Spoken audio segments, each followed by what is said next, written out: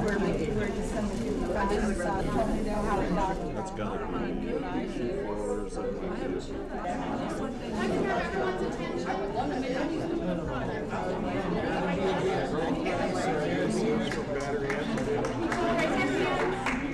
I can have everyone's attention. We'll keep this train on schedule.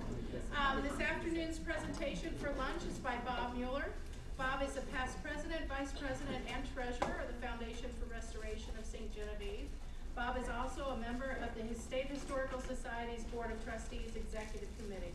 In 2004, Bob and his wife Linda did extensive work on the 140-year-old Joseph Bogie House, which is on Merchant Street, right next door to the post office downtown, for those of you who are not familiar with it. It was previously a restaurant, and they converted it into their private residence. They are currently partners in the initiative to restore the 110-year-old City Hotel, most recently known as the Hotel Ste. Genevieve, downtown at the corner of Merchant and Main Street. They are taking this on to be hopefully reopened in early 2014. Bob is also an avid genealogist and a researcher on Ste. Genevieve's historical past. I give you Bob Mueller.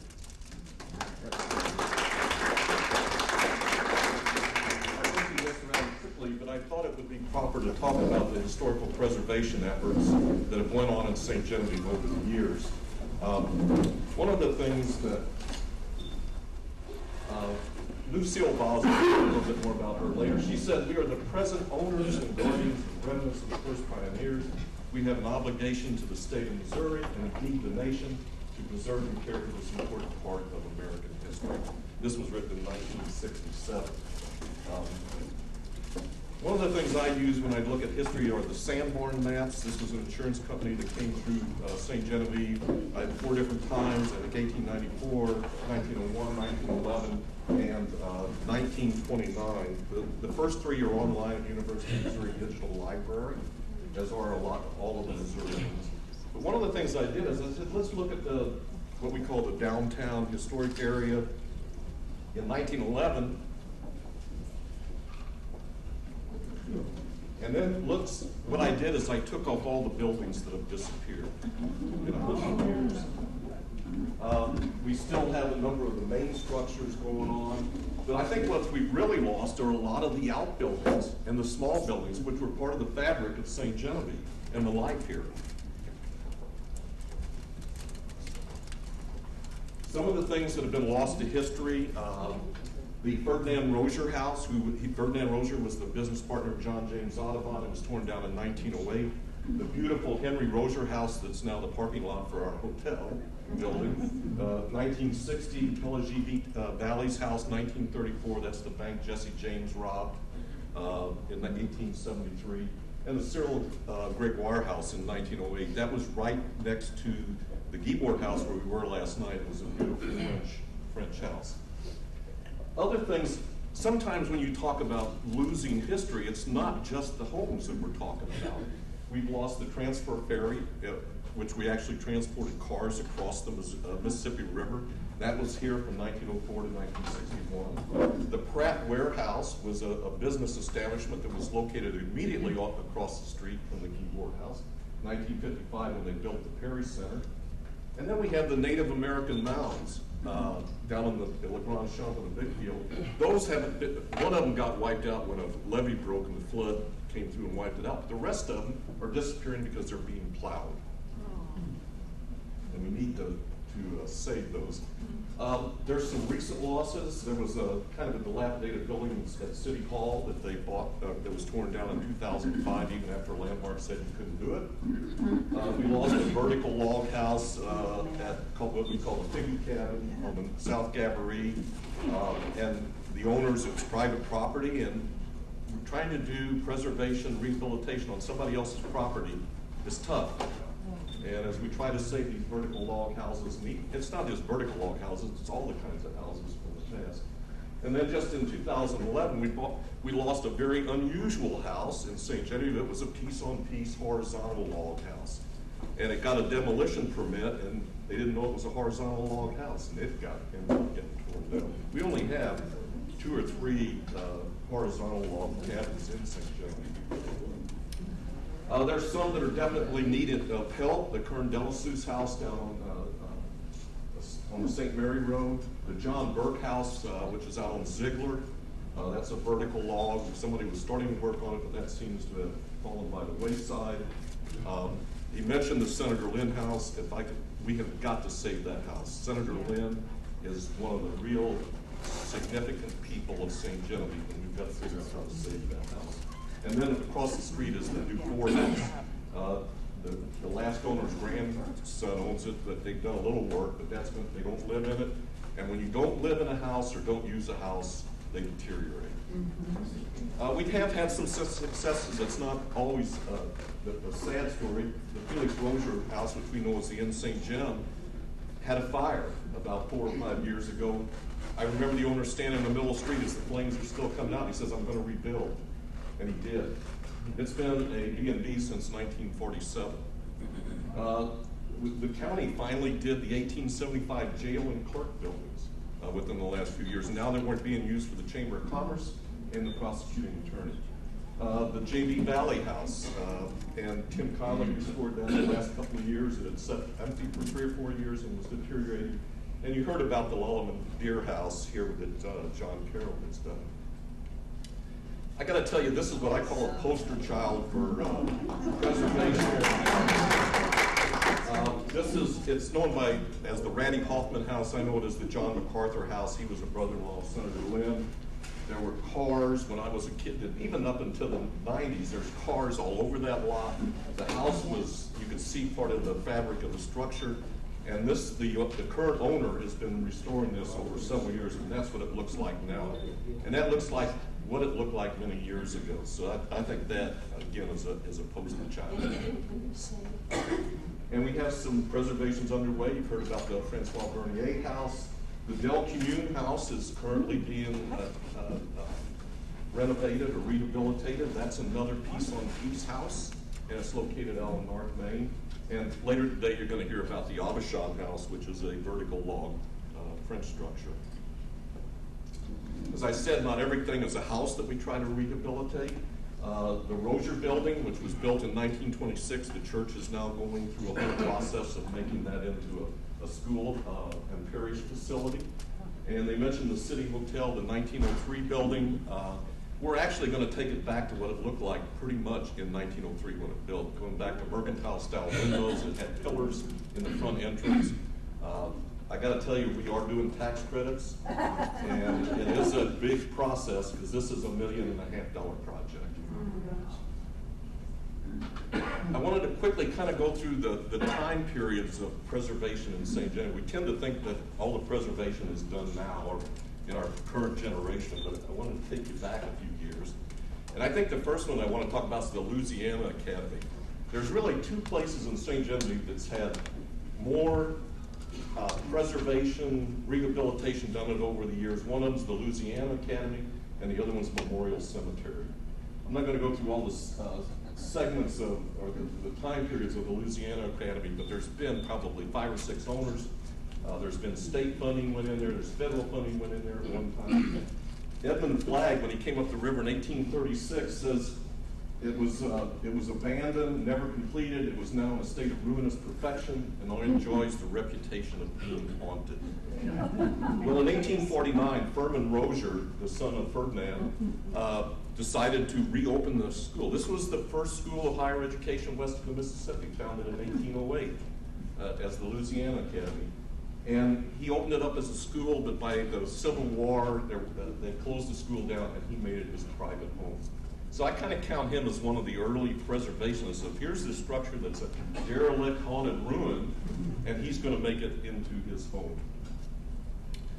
I like to look at old newspapers, as Booker will tell you, and this is one of my favorite comments when you think about our cemetery. It is certainly a nice spectacle to see hogs wallowing in the mire over the grave of our departed friends. Why don't the city take hold of this matter? Or even my other best one, it says, the gates are frequently left open and hogs and cattle or allowed to tramp around promiscuously over the last. Toby, I think you need to start using some of this kind of language in there. But you can see, these are some pictures from the turn of the century of that cemetery, and you can see how bad it was. And then in 1934, there was a letter to the editor, and the guy said, boy, St. Genevieve's a wonderful place. It's interesting, but the people of St. Genevieve are letting those places slip away and be lost to history. Says all those old buildings should be preserved. And then the editorial a few weeks later, the Fair Play said, St. Genevieve, its beauty and age must be preserved. It says those picturesque frontier city landmarks are passing. I refer to the fact that modern is already creeping in on your historic little cities. Some of the streets have already been widened, and lusciously bough trees have fallen under the axe. I'm not sure if this is 1934 or 2013. The trees down. Kind of the next restoration kind of thing that happened was 1931. One of the great grandsons of Jean Baptiste Vallée, Jules Vallée, he buys the Guibord house. And you can see it was not in very good shape. It looks a lot like it looks now. But you can see in 2000, it ended up living in his family for 100 years. Another family had it, the Guibord families for 100 years. Then the Boyers had it for about 20-some years, and then it went to the Jules Vallée family. And when Mrs. Vallée died in 1972, it was donated to the Foundation for Restoration. We've opened it as a tour home since 1973, and we celebrated the 200th anniversary of the house a few years ago. Here we go to the cemetery again. 1931, they had a cemetery association formed. The American Legion was kind of the catalyzing group for that. The Fair Play editorial right then said, preserve St. Genevieve historical landmarks should be the slogan of every citizen of St. Genevieve, and thereby place your town on the map. I mean, these are those calls for let's do something. But not a lot went on for a few years, but in the 1936-37 time period, we had the Historic American Building Survey come in here. Peterson was quite involved with that. And they came, there were actually 52 structures in St. Genevieve County that ended up on the tabs. And in the 30s, they would write up a description. They would have some photographs as the detail St. Genevieve Day House. And later on, the halves was updated where they would have line drawings for some of the houses. And those are all online. They're out of the Library of Congress. They're a great source of information and photographs of old houses in St. Genevieve. And someone mentioned Charles Peterson. Charles Peterson worked for the National Park Service. I think he was a landscape architect or something like that. But he comes to St. Louis to look for where they're going to do the Jefferson Memorial, and he looks for all these French houses, and they're not there. And then he finds out, where are they at? They're in St. Genevieve. So he comes down here, and in 1939, he publishes this book, A Guide to St. Genevieve, and you saw Sharon showed the little document, but he went through some of the various houses and described them. It's kind of interesting reading it. We learn over time that what we thought was true 10 years ago, 20 years ago may not be true. He listened to the local legends, and some of those got disproved later when we started doing dendrochronology, things of that sort. Actually, Peterson was the guy that really got halves going. He was a young landscape architect at the NPS, and he suggested that be done in 1933, and then it took off, and they actually did St. Genevieve's a little bit later. Then in 1949, it was actually a lady in St. Louis, I believe, and it turned out she gave the Bolduc House to the Colonial Danes of America in the state of Missouri, and they have said they would purchase the Bolduc House for use as a historic shrine. You can see that the Bolduc House at one time had been modified to have gabled ends and typical what happened in St. Genevieve over time. But in 1958, they had changed it or restored the house. At one time, it didn't have electricity or heat or cooling, so it was restored. And it's been open to the public since 1958. The Linden House they procured in 1961, followed by the Mueller, which opened in 1969. That actually, when you see what that building looked like before they did it, it was a two-story building that was actually a school that the Sisters of Loretto taught many years ago. And then just recently they've acquired the JP Valley House in 2013. They also did, they bought the old First State Bank building and have acquired what we call the Francois Valley Fees House on the South Gambry Road. Then in 1960, Ste. Genevieve was nominated, and we became, had our own national landmark district. And that's what really brought a lot of focus on Ste. Genevieve. They said it's an 18th century French river town. It's retained much of its atmosphere, of its missionary, fur trading, mining, and military areas. Principal seat during Spanish control, but declined after Louisiana Purchase and the emergence of St. Louis as the area's major port and commercial center. You know, St. Louis always kind of looks down on good old Ste. Genevieve. They called us Misère or Missouri. You saw on Sharon's thing that it was called Pancourt, short of bread. Not as bad as Carondelet, which was called Vite Pouche, empty pockets. Nicknames are a favorite thing of St. Genevieve. I think it was Bernie Schramm that one time said the only people that are interested in St. Genevieve houses are the ones that move into town. We don't recognize it here. And I never told Bernie this before he died, but part of the fact is, the reason is because our people lived in these houses. Recently they lived in them. And we didn't prosper like St. Louis did, so they didn't get torn down for warehouses and stuff. But we do have people here that have been strong preservationists in the beginning. We talk about the Dunsies, Norbert and Frankie Oatsy, and I guess they did call it Frankie, that's not her real name.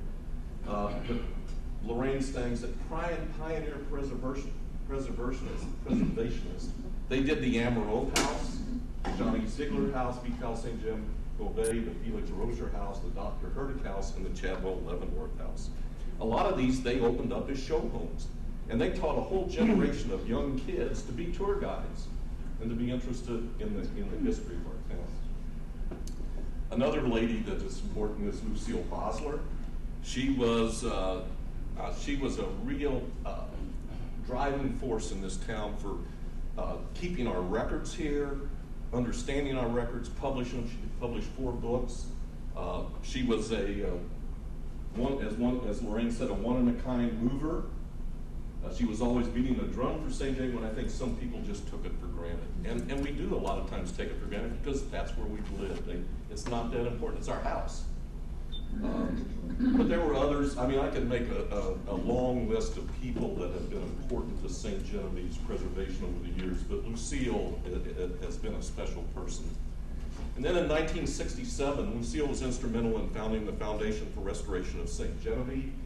Our mission is to acquire real and personal property, communicate knowledge of St. Genevieve, collect and preserve old homes. We don't have any ships, and other things, and promote. I think this is one of the most important, is promote knowledge and education about what happened in St. Genevieve County in the mid-Mississippi Valley. And this conference is part of that mission. And we have an educational research award we give out each year for somebody writing about St. Genevieve or doing a special project. So I think that the foundation is going to be 50 years old pretty soon, and have been there. Another thing that we didn't always preserve was our records. At one time in 1916, the county court said, we got all these old records, we don't care about them. And luckily, the Missouri History Society in St. Louis stepped in. They went up there. The State Historical Society ended up microfilming all of them. So we have access to them now, and there's been several other projects on that. But after 50 years, Lucille said they should be here in St. Genevieve. And so we did get them back in 1968. And here in 1969 was the first of our, I'm kind of switching between people that do personal preservation efforts and what the city gets involved. So in 1969, we finally got the city. And again, this is the foundation, Lucille Bosler. pushing the city to establish what we call the Urban Design and Landmarks Commission. They could designate historic landmarks. They had what kind of criteria was important to get that kind of designation. Sometimes there were appeals. People didn't always want to have a historic sign on their house. And then they started reviewing things that were affecting those houses, either demolition or outside alteration, repair, and even getting this enabled the commission to look at what the city was doing. Because a lot of times governments tend to run roughshod over preservation. And like tearing down the house next to the city hall, and we've had several others. In 1970, the Missouri Department of Natural Resources comes to town. They get the Felix Valley House, which was built in 1818. In 1991, they got the Benjamin Shaw House, which is next door. It's this little building here.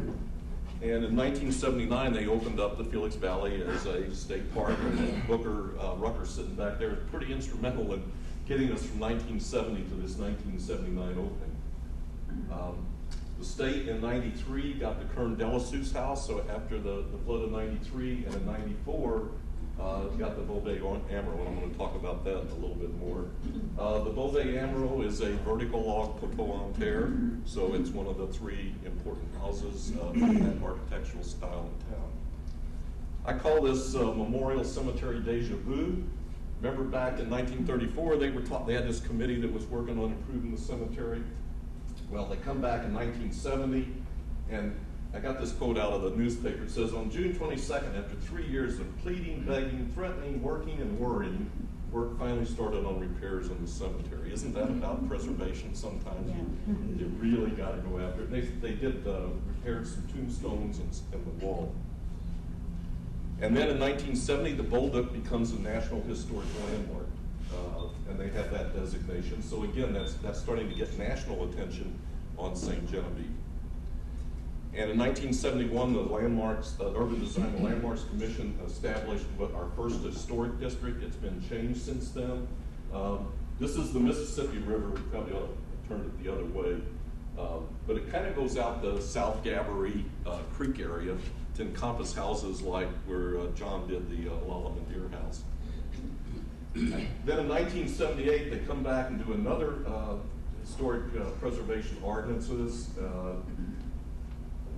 And this is kind of more general kind of stuff. They wanted to preserve the historic features of the historic district area, allow for the adaptation of the historic district to economic and functional requirements, provide for an environment which will promote the future development of the historic district, and then encourage the use for education, welfare, and pleasure.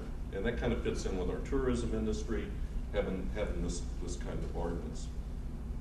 In the 1980s, the University of Missouri came here over a number of years, and I probably don't have everything they do, but they did another review of the buildings in town. A lot of times we don't know that a building's even a vertical log because they're hidden.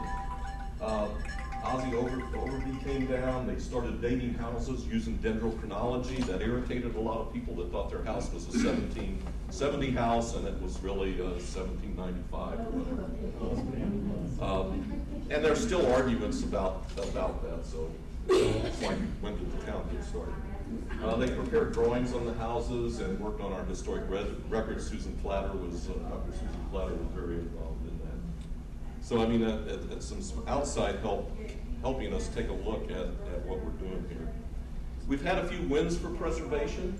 The Beckett-Rivaux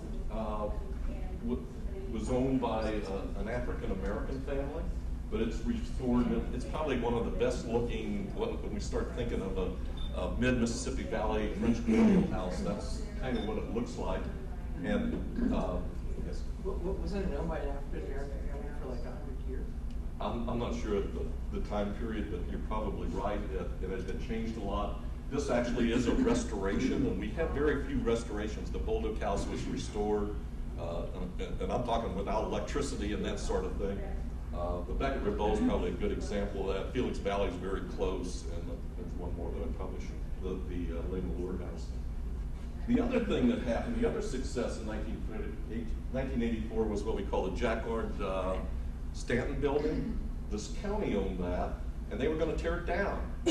And Lucille and a bunch of other people said, we don't want to, this is German architecture that came to St. Genevieve. We can't let it go.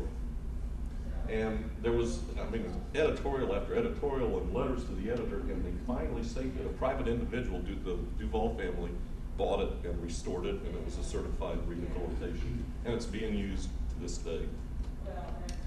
Then in 1992, we had another artist. We kind of went back to that last one and repealed it. We left all the existing district and landmark designations, but then it started requiring certificates of appropriateness. And that means you got to go to the city and or to the Landmarks Commission and get things approved before you can do certain things to the house. In the early days, they got kind of crazy, and we're talking about paint colors and stuff like that. But anything that requires a building permit, demolition in part or in whole, not just in the historic district, but in the entire town of St. Genevieve. If it starts affecting the exterior appearance, you have to go before them. An archaeological resource. I mean, we're sitting here for 200-something years. We had the Mississippian culture here. We had the Little Osage. So that's getting to be more important, and we don't do a lot on that. And then the certificate of authority went to the Landmarks Commission, and the board. They had a different method of doing appeals. In 1992, we became a certified local government. That enabled us. That's with the state of Missouri. You had to have a local historic preservation ordinance, a commission, maintain a system for ongoing surveys, provide for public participation, and perform the responsibilities that come from the state that are delegated to the local government. In 1993, about June 1st, we were named one of the 11 most endangered historic places in the United States. And the National Trust for Historic Preservation said the town has a plague of periodic flooding and lack of resources to preserve its historically significant buildings. This is June 1st, 1993. This is August 10th, 1993. This is the Nicholas Johnny house that we call the Green Tree Pattern. Here's the Amarillo house with a boat tied up in front of it, and that's the Beckett-Rindeau house that had been previously restored. So they were pretty prophetic about that. In 1994, well, actually, after the flood of '93, there was the Friend Heritage Relief Committee, and out of that came a very good organization called Les Amis, and Elizabeth talked about that a little bit earlier. They are dedicated to the preservation and interpretation of Missouri's French Creole heritage and culture. They do a lot of symposiums, lectures, tours, programs, and more importantly, over the years, they provided a lot of funding for the Beauvais Amarillo house with maintenance items. They recently did a lot of work on the foundation of the house, a new roof. And if you've never been in the Amarillo house, there's a beautiful diorama of St. Genevieve what it looked like in 1932, and that was also funded by Les Amis. I didn't like the centuries. And they also really pushed for this French Creole corridor because I think we all recognize that we're more than Pas-de-Île-et-Loire and not just Missouri and Illinois. We were called the Illinois country even after Illinois became British. So, and here's Memorial Cemetery, deja vu.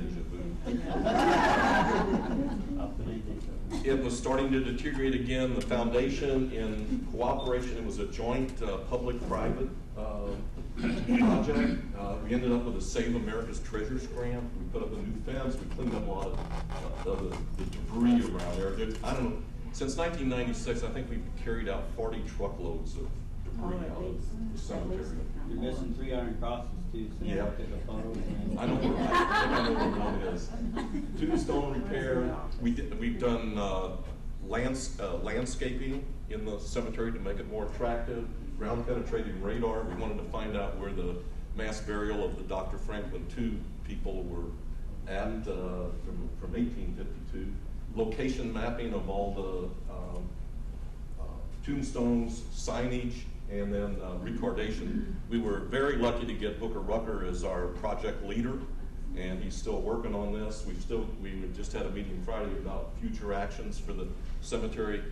In any rehabilitation or preservation, you got to keep at it, because if you don't, it goes back. I wanted to put something up here about Southeast Missouri State. In 1980, they started offering a degree in historic preservation. And then in 1996, they started doing what's annually called the Field School, where they bring a group of students up, and for 2 weeks, they do projects around St. James. They will measure a house, they learn how to photograph, they learn to do records, they do a project in a museum. So it's teaching our future professional preservationists how to do their job.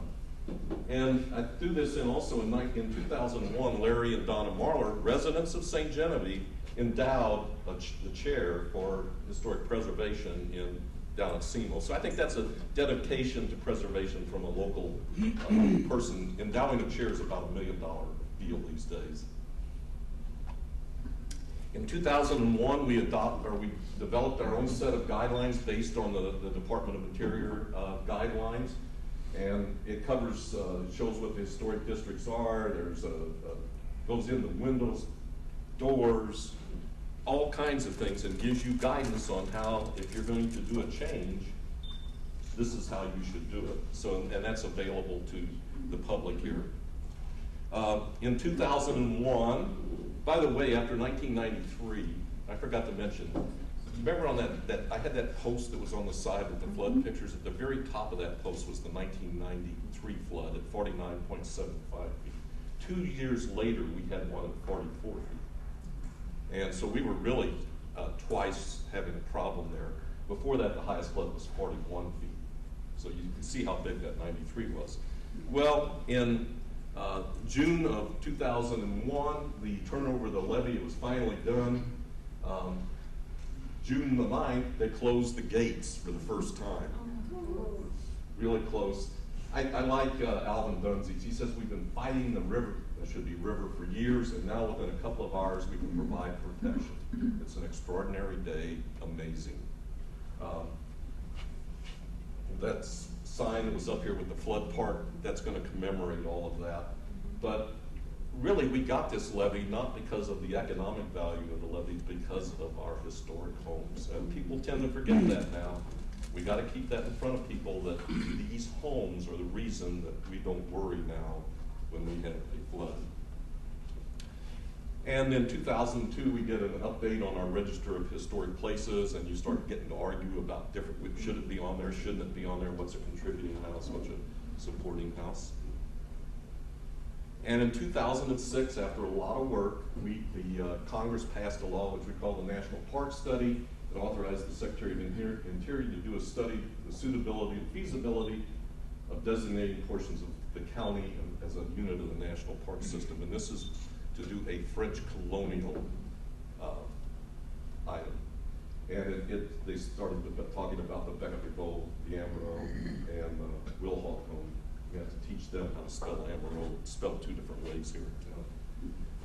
This is a 3-year study, and let's see, we're in the 7th year. And this fall, they're supposed to be holding a public hearing about ready to be done with it. There's 4 parts to that study. Bonnie was very instrumental, Bonnie Stepanoff, in doing the historical significance study. We knew that was a slam dunk, but thanks, Bonnie, for working on that. Another win for preservation. Sometimes, like that 93 flood, in front of the Amaro house, they built up the roadway about 4 or 5 feet, and Hillard Goldman had the house, and he sued the city. He says, you got to take it back to what it looked like before the flood. So now we have a nice stone wall in front of the Green Tree Tavern, or Nicholas Johnny house, exposed. It was there all along, yeah. It was there all along, just buried. And then we come back and we do another historic preservation ordinance. Then it establishes our current landmarks commission. There's 7 people on it. They do the design review and issue the appropriate certificates of appropriateness. And now any appeal from there, instead of going to the other commission that was available, now goes to the Board of Aldermen. That's really the last of the the ordinances that we have here in St. Genevieve. And then in 2007, Lazenby started championing getting St. Genevieve and the Creole Corridor included in a UNESCO World Heritage List. That's a very difficult process. You got to get, they get submitted, then they have to go to the national, and they select it down to 3, and then it goes to the world. And we haven't made the list yet, but that doesn't mean we're not going to keep fighting for that. Vicky's at that, and there was a meeting, and we have this something special here, and this is an opportunity to grant recognition of that fact. We just have to make the case first to the federal authorities and then to the world. And We're still under further consideration. Right. And they've dropped Mount Vernon and Savannah, Georgia, but they haven't dropped us.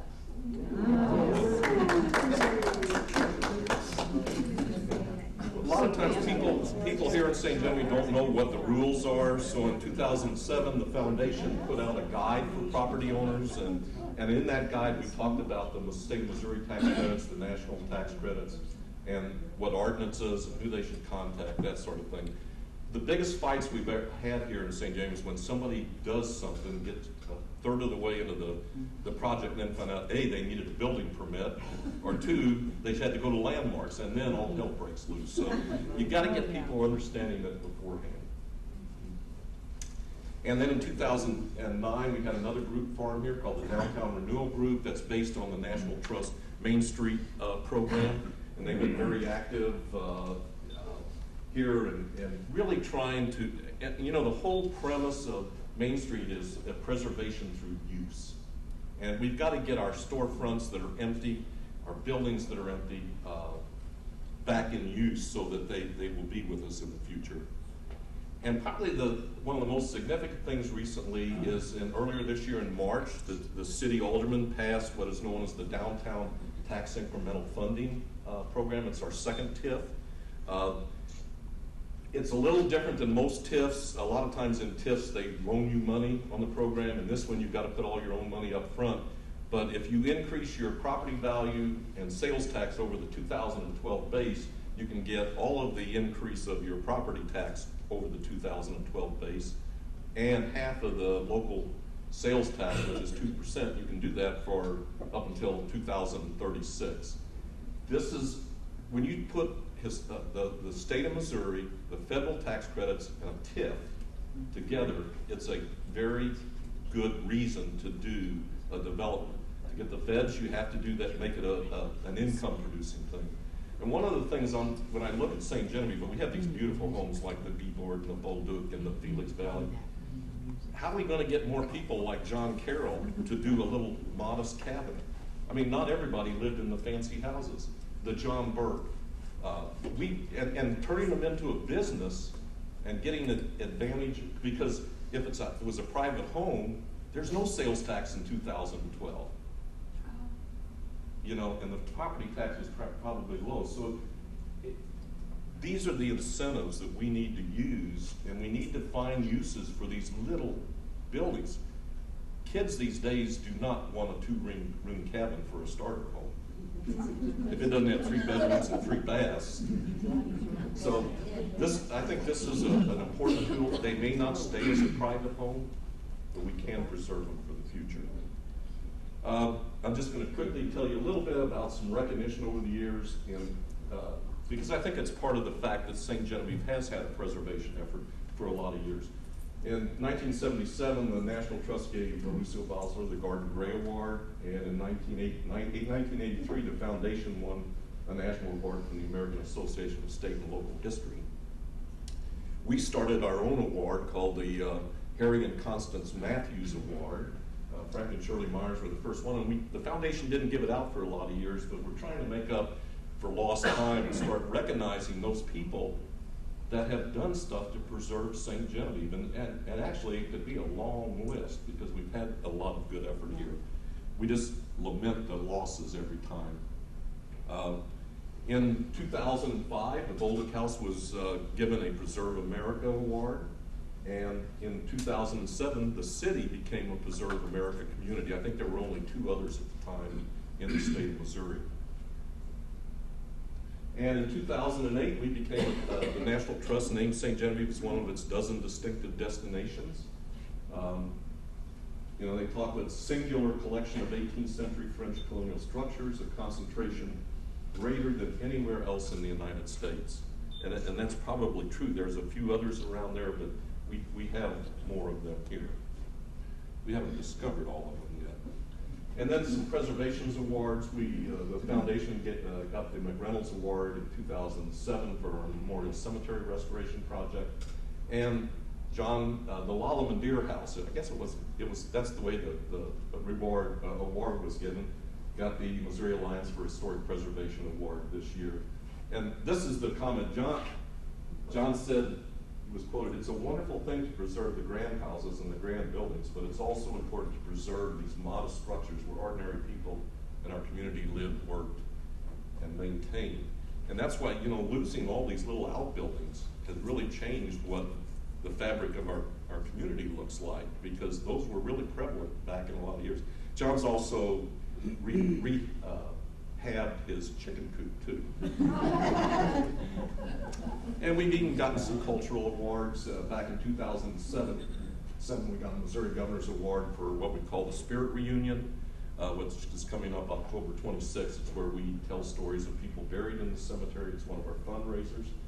And then in 2009, Patty Nagger got a Missouri Humanities Award for the work that she's done for over 25 years now with what we call the Petite Chanteurs. And she teaches young children, as young as 5, to sing French and German songs. And it's kind of keeping that tradition of our culture, French culture and our German culture alive. I'm going to kind of close with what I call the 4 Ps. A friend of mine in the government came up with this. We were talking about cultural changes in factories and talking about the 4 Ps. And to me, preservation kind of requires the 4 Ps. You got to have a passion for it. It's not easy to take a $14,500 house and put $150,000 in it, or $100,000, and go through all of that. It would have been easier to tear the hotel building down and start from scratch. I can guarantee that. But you gotta have that passion. You gotta be persistent, and persistent means you fight for preservation today, you do it tomorrow, you do it, you just keep after it, and when people say you can't do it, you figure out ways to make it done, and persevere over time. Again, fighting the fight sometimes wears you down, but you gotta still get there. And the last was pizza, and when this guy told me pizza, I thought, what the heck are you talking about? Well, pizza means is that you got to share the little successes. It makes the heart feel better. It gives you the momentum to keep moving. So maybe one of these years we'll have pizza for lunch here. there have been some successes. So that's preservation and rehabilitation and restoration in St. Genevieve over the last 160-something years.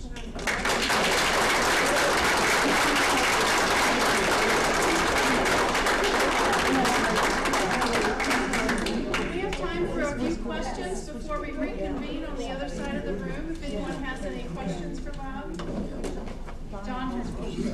Bob, I've never seen that many things pulled together about this town, and I hope that we can get this, you know, written or recorded or something. Yeah. That's really amazing. One of the things, I mean, I have probably 80 slides of just buildings that have either disappeared or have been are preserved. And you're going to see some of the buildings we lost tomorrow when you visit Bill Nagger's studio. And there's been some monumental ones, and there's some little ones that I wish we could. The Rozier House on the corner of Merchant and Main used to have a pigeon coop, pigeonnet. It's gone. You know, there's one of those.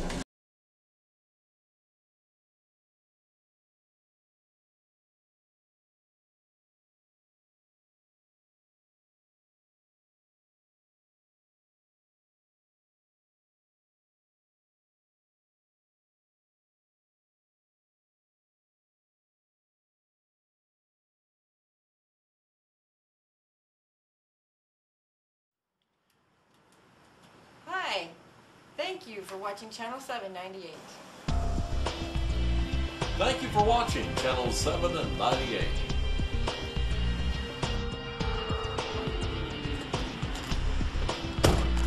Hi, thank you very much for watching Channel 798.